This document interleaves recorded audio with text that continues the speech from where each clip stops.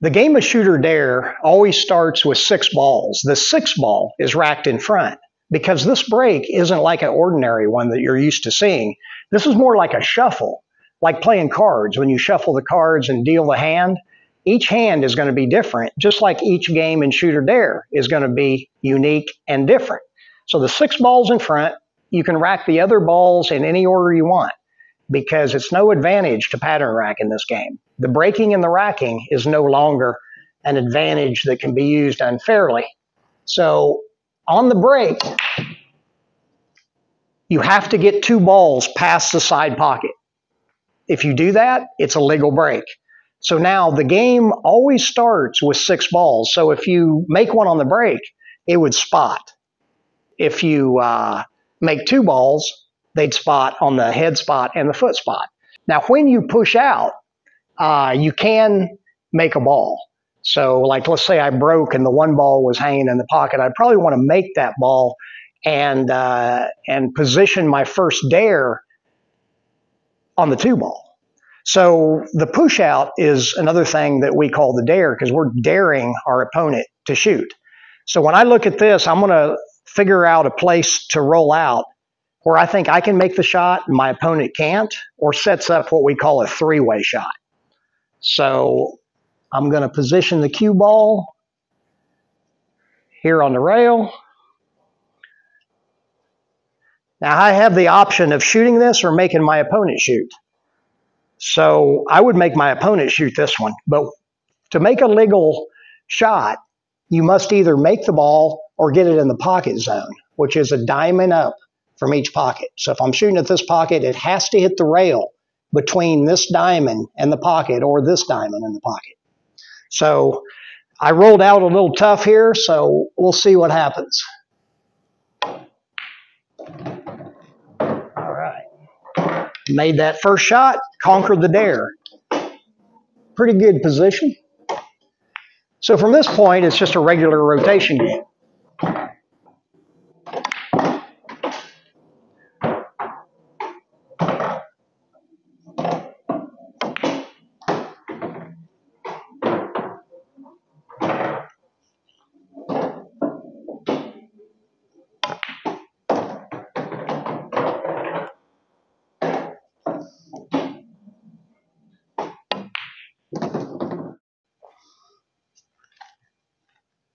This is the shuffle shot.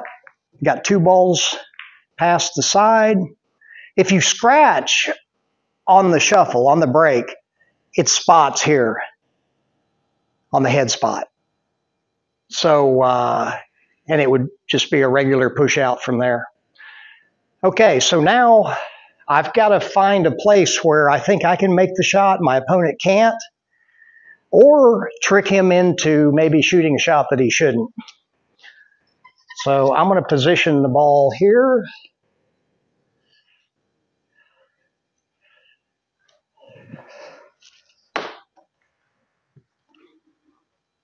Yep, I'm going to take this one.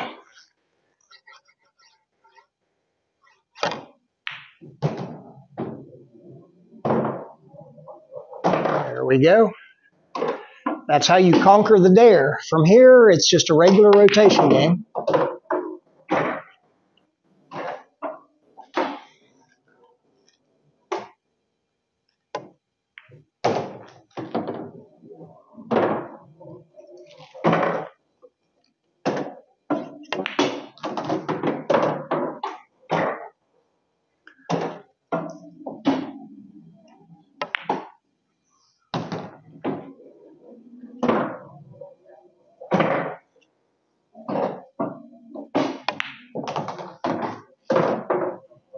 All right, here's the shuffle. I got 2 balls past the side pocket. So now the person that racks has the option of either pushing out the dare or making me push out the dare. So in this case, he's going to make me push out the dare, because it's a little harder when the ball is more in the center of the table to roll out a good shot that you can make and your opponent can't. So I pushed out like a 50-50 type shot. Now, my opponent's going to take this shot.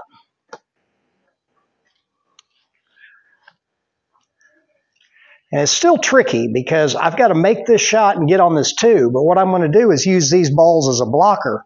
So if I don't make the shot, I'm going to position the cue ball so that my opponent won't have a shot.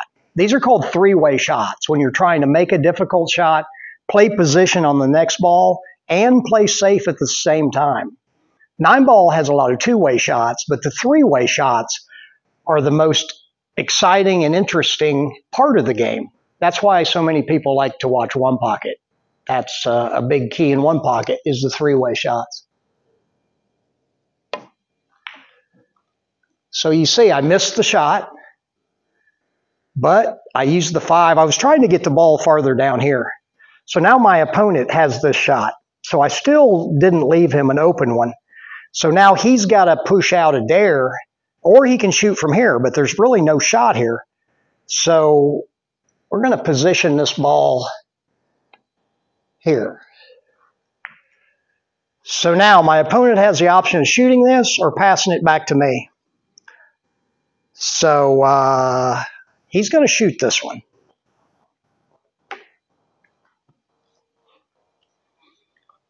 We're going to bank that ball and go down for shape on the 2-ball.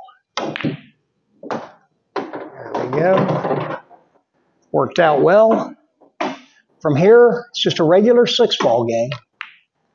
The emphasis is always on the battle between the 2 players for that first shot. The great thing about ShootOrDare is both players get a chance to win every single game. Because if you push out and your opponent makes it and runs out, well, you could have pushed it out more difficult in a more challenging place. And if you miss or your opponent misses and you win, you'll still have an influence on the game. So both players have a chance to win every single game.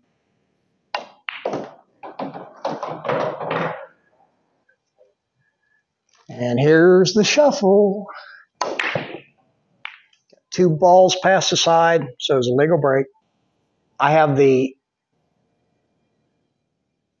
my opponent has the option to either push out the dare or make me do it. So in this case, he's going to make me push out the dare. So I'm going to position this shot where it's difficult to not only make the 1, but get shape on the 2. So this shot right here, my opponent's going to take it.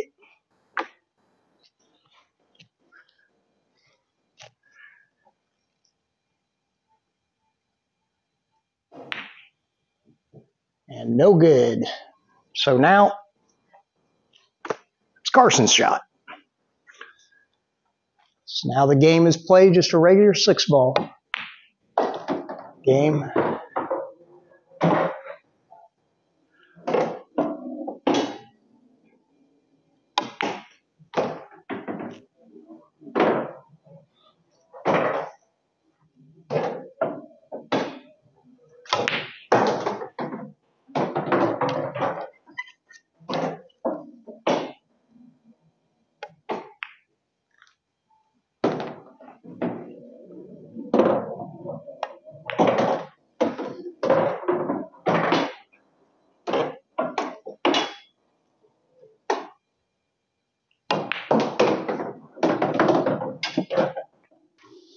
Six balls always racked in front, playing ShootOrDare.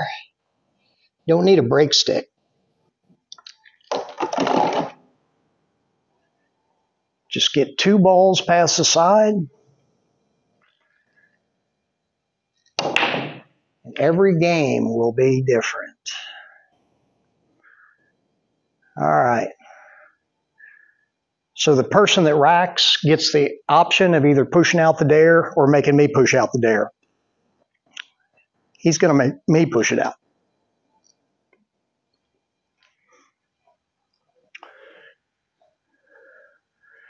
On the push outs, I'm just trying to put a shot where it's probably about a 50-50 type shot, but there's always a defensive component.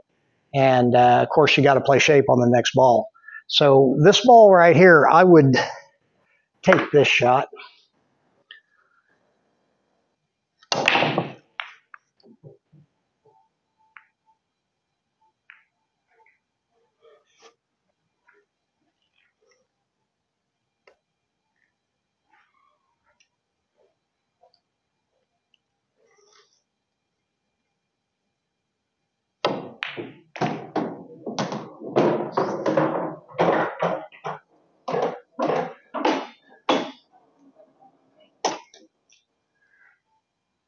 On a scratch, it's ball in hand behind the line, and you have the option of getting a spot shot with the ball behind the line. So in this position, since that 3 is there,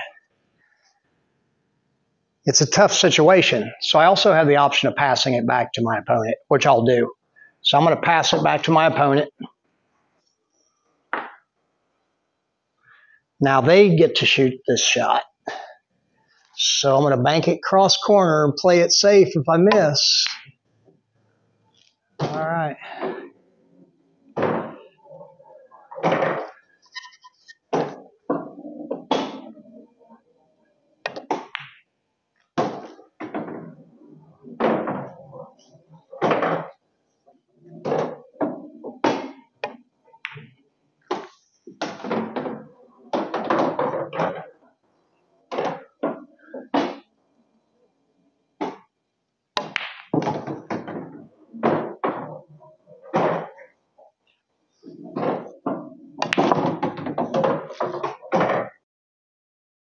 Another thing about ShootOrDare, which is an extra benefit, is you get 2 quality games for the price of 1, because you can use these 6 balls, and then if you're on a coin-operated table, after these are completed, you can use the other balls.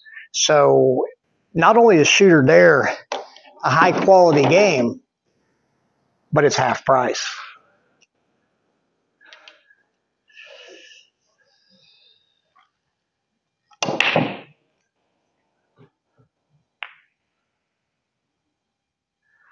This one got kind of difficult. When the balls are close like that, the dare is going to be a little bit more challenging. So